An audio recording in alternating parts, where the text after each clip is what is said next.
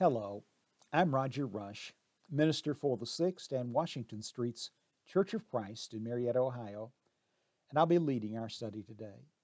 We're glad you've joined us, and we hope you'll stay with us for the next several minutes as we begin an examination of the Gospel of Mark.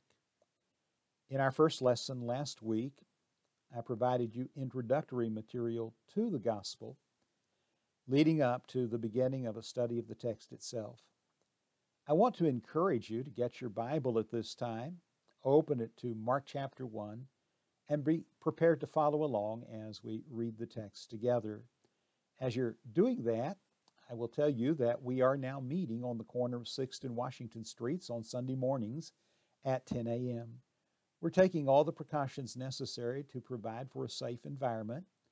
We're urging people who are ill to stay at home and advising those who are uneasy to also stay at home at this time. I should mention that we're meeting on Wednesday nights at 7 p.m., taking the same precautions and offering the same advice relative to assemblies. We'd be happy to have you join us at that time as well if you would like to do that. Keep that in mind, and now let's begin our study with the reading of the first 8 verses of Mark chapter 1. Would you follow along? Here is what Mark writes. The beginning of the gospel of Jesus Christ, the Son of God. As it is written in Isaiah the prophet, Behold, I send my messenger before your face, who will prepare your way. The voice of one crying in the wilderness, Prepare the way of the Lord, make his paths straight. John appeared, baptizing in the wilderness and proclaiming a baptism of repentance for the forgiveness of sins. And all the country of Judea and all Jerusalem were going out to him and were being baptized by him in the river Jordan, confessing their sins. Now John was clothed with camel's hair and wore a leather belt around his waist, and ate locusts and wild honey. And he preached, saying, After me comes he who is mightier than I, the strap of whose sandals I am not worthy to stoop down and untie. I have baptized you with water, but he will baptize you with the Holy Spirit. At the outset, it's significant to me that Mark begins his gospel with the beginning of the ministry of Jesus. Unlike Matthew and Luke, there is no genealogical record, nor any account of the birth of our Lord. Unlike John, when Mark goes to the beginning, he goes to the beginning of the ministry of Jesus, not to the pre-incarnate Christ, as John begins his gospel in chapter 1, verse 1, in the beginning was the Word, and the Word was with God, and the Word was God. The same was in the beginning with God. All things were made by him, and without him was not anything made that was made. It's a contrast, I grant you, but an excellent place to begin as you make a record, a very abbreviated record at that, of the life and ministry of the one he styled Jesus the Christ, the Son of God. This is the beginning of the gospel. The word in Greek is euangelion. It literally means the good news about Jesus. Jesus means Savior. And if you didn't know, Jesus is the Greek equivalent of the Hebrew Joshua. The names are actually identical in meaning. Jesus, the Savior, is also the Christ. The word Christ, Christos, is the Greek equivalent of the Hebrew Messiah. In the Old Testament, kings, prophets, and priests were all anointed. In the person of Jesus, we find the King of Kings and Lord of Lords. We find our great high priest, not after the Aaronic order, but after the order of Melchizedek, as the Hebrews epistle establishes. And we find the last of God's great prophets, superior to all others, in the person of his Son, as Hebrews 1 underscores. So he is in every sense truly the Christ, God's anointed. His arrival on the scene in the beginning of his ministry is not accidental, nor is it accidental that one came before him preparing the way. Mark cites a passage. In fact, he cites from 2 prophets, identifying the better known of the 2, Isaiah, and saying, Behold, I send my messenger before you, the face of one who will prepare your way, the voice of one crying in the wilderness. What we have in verses 2 and 3 are the joining of prophecies from Isaiah 40, verse 3, and Malachi 3:1 and Malachi 4:5. They depict one who would be the forerunner of Jesus, who would come preparing the way for Christ. We know that one to be John the Baptizer, and in verse 5, Mark introduces us to John. John appeared baptizing in the wilderness and proclaiming a baptism of repentance for the forgiveness of sins. Now, Mark's account of John's arrival on the scene and the preparatory work that he's doing in preparation for the advent of the Messiah and his ministry, that of Jesus, is very abbreviated. But if we look at the full record of the four Gospels, we learn that John was in fact the son of Zacharias and Elizabeth. He was a cousin of our Lord, and Jesus identified him in the course of his ministry as the greatest prophet born among women, and yet he said, "He that is least in the kingdom will be greater than John." Well, John lived and died before the kingdom was ever established. He saw the coming of the kingdom in the future, but did not live to see it actually established. He was a man of great courage, conviction, and character, and he knew his place. He was not the Messiah. He was not that prophet that was depicted in Deuteronomy 18:15 as coming. And he certainly wasn't in the literal sense Elijah, though Jesus said he was the Elijah that was to come and be the forerunner of the Christ. He came preaching in the wilderness the message of baptism, the message of repentance, the message of one coming after him who was greater than he. On one occasion, as recorded in John's Gospel, John says that John the Baptizer, or John the Immerser, said of Jesus, "He must increase, but I must decrease."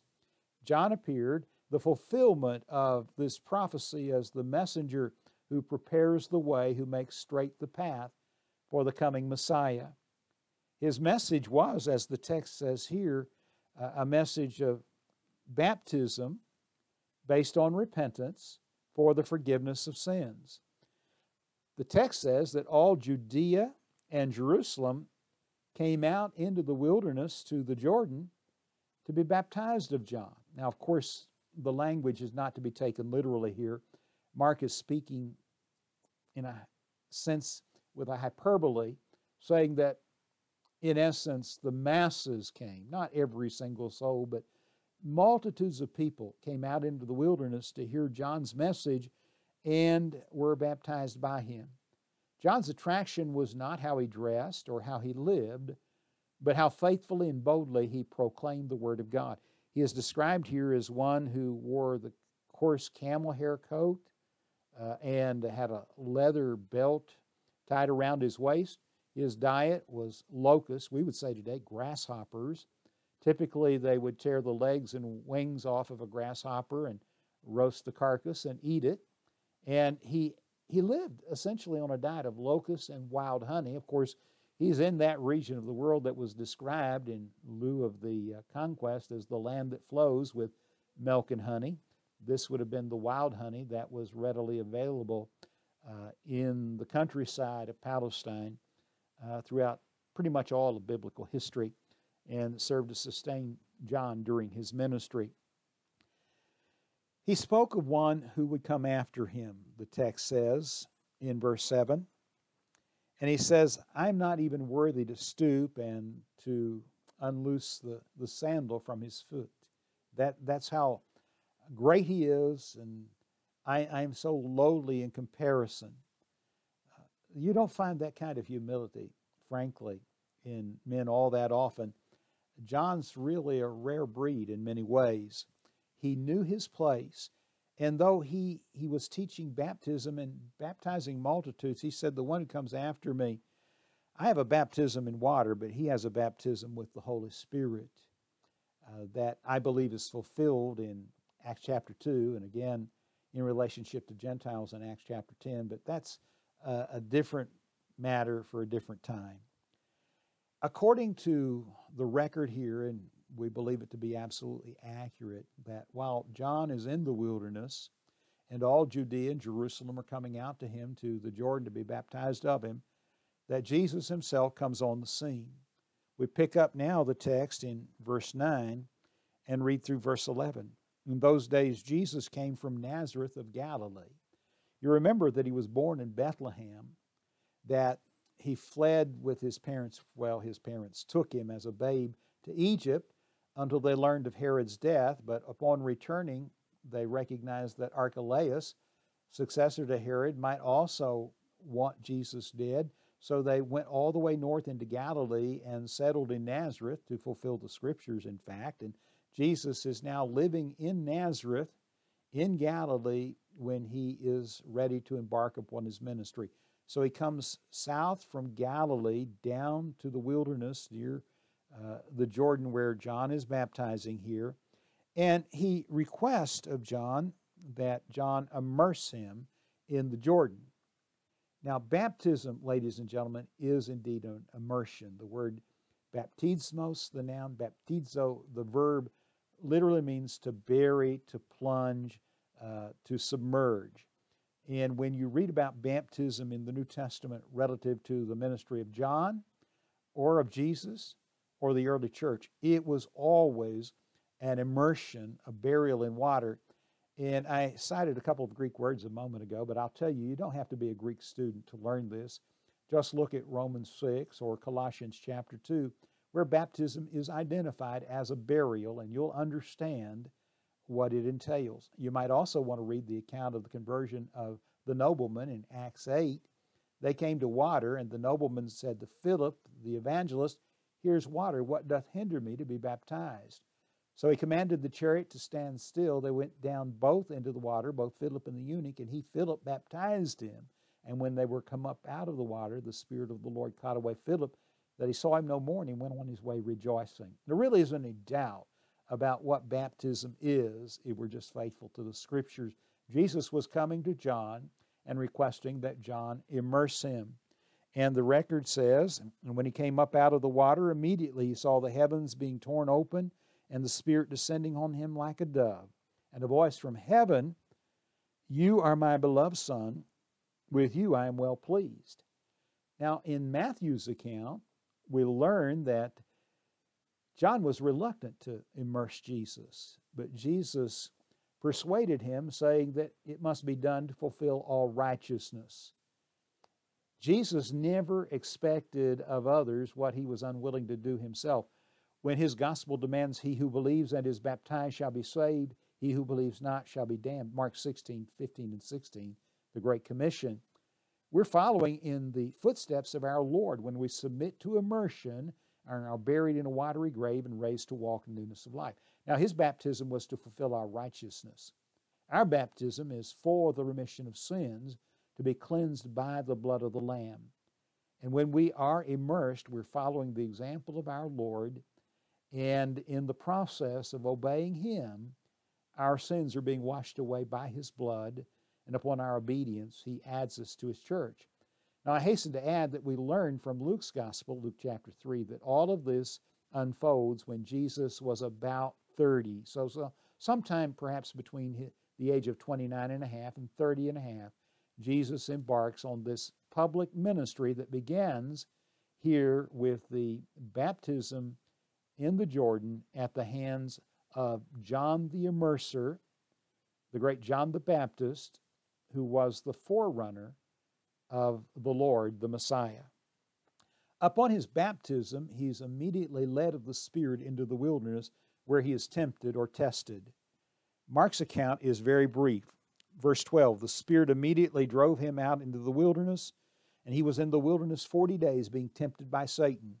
And he was with the wild animals, and the angels were ministering to him."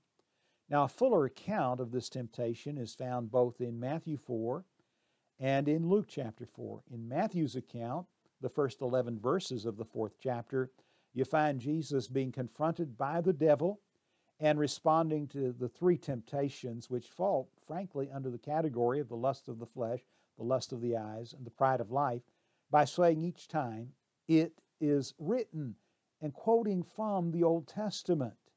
By this means, he was able to defeat the devil, to overcome each trial, test, or temptation, and to come out of the situation stronger than ever. But it took a lot out of him, and Mark includes in his very brief account that the angels came and ministered to him following this encounter, 40 days of fasting in the wilderness and facing the temptations of the devil. Then the ministry of Jesus really gets into full swing. Verse 14 and 15. Now after John was arrested, Jesus came into Galilee, proclaiming the gospel of God and saying, "The time is fulfilled, and the kingdom of God is at hand. Repent and believe in the gospel."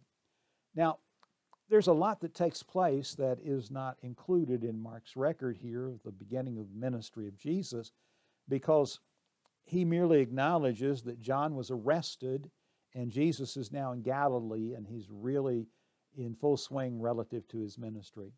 What we learn elsewhere, particularly in Matthew's gospel, is that John was arrested. John had the audacity to say of a relationship between Herod the king and Herodias, "It is not lawful for you to have her." She was, in fact, the brother Philip's wife, and Herod had stolen her away from Philip. They were living in an adulterous relationship, and John didn't hesitate to point that out, so he was arrested. On another occasion, the daughter of Herodias danced before Herod, and he's so enamored that he offers her up to half his kingdom. But her desire was to have, at the direction of her mother, the head of John the Baptist on a charger. And so John was beheaded in Herod's jail, and his ministry came to a close. But his ministry had accomplished everything that it was designed to accomplish. He had prepared the way for Jesus, the Messiah. And now John will be taken out of the way, and Jesus' ministry will be in full swing, beginning here in Mark's record in the region of Galilee. You know that Palestine is generally divided by Galilee, Samaria, and Judea. Galilee in the north, Samaria in the middle, Judea in the south. Galilee is the region to the west of the Sea of Galilee and surrounding the sea. And that's where Nazareth was. And it's in Galilee and Capernaum, a seaport city on the Sea of Galilee, that Jesus makes his home base for his Galilean ministry. And John now is out of the way.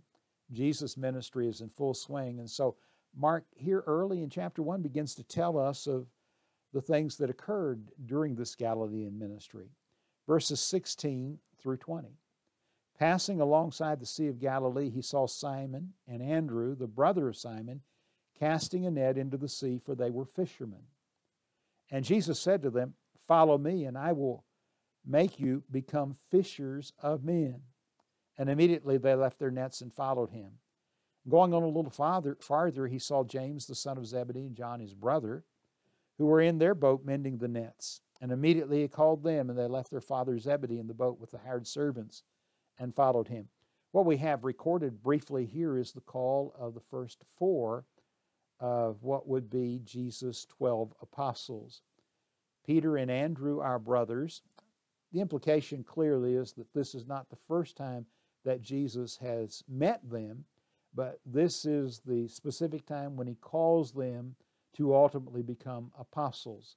They're joined by two other fishermen, James and John, who leave their father with the hired servants and begin their time with Jesus in preparation for the role of becoming fishers of men. They too are not strangers to Jesus. In fact, I think we can make a strong case that James and John were cousins of our Lord, being the sons of Zebedee and Salome, Salome being a sister to Mary, the mother of Jesus. That would make James and John first cousins of our Lord. That might explain why they, along with their mother, felt comfortable approaching Jesus, Matthew chapter 20, and requesting that when he came into his kingdom, that they might have the places of honor at his right and left hand. Of course, Jesus' response was, "That's not something for me to give. That's not the way it works. You get to the top by going to the bottom. He that will be greatest must be least in the kingdom. But I think that's an insight into why they were comfortable making that approach. Of course, doing so alienated them for a very brief time from the other apostles, but the fences were soon mended, and they continued to grow and develop and became very instrumental in the growth of the early church.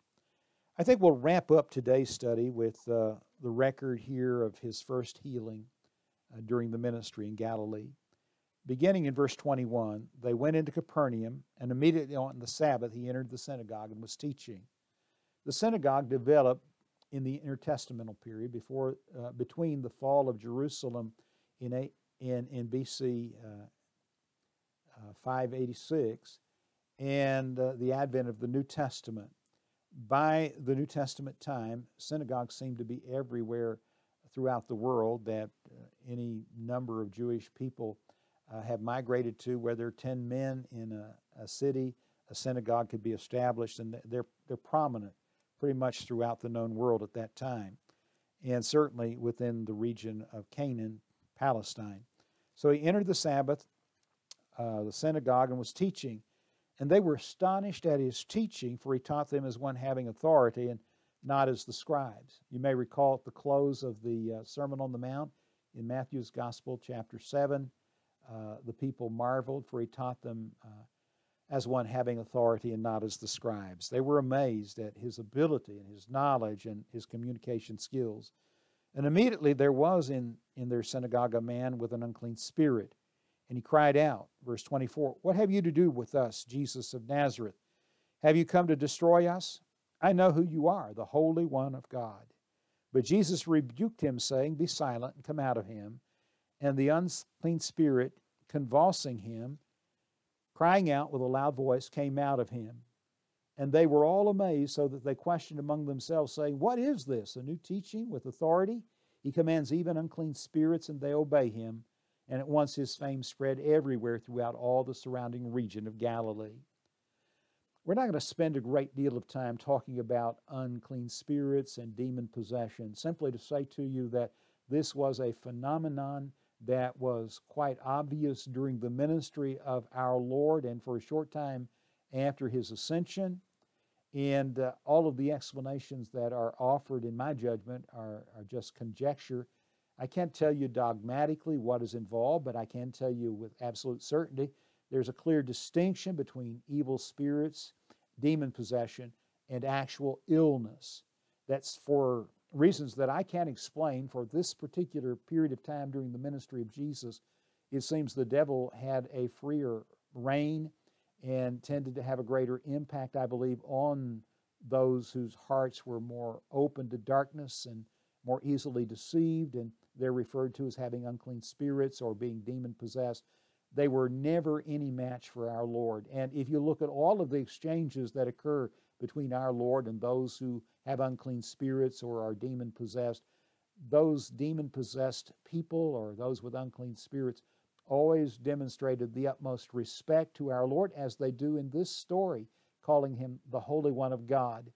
They demonstrate by Jesus' ability to cast them out that his authority is far greater than theirs. And of course, the result of this is that the people who saw what was happening reached that conclusion. They were amazed. How can this be? He's got a new teaching, one that comes with authority.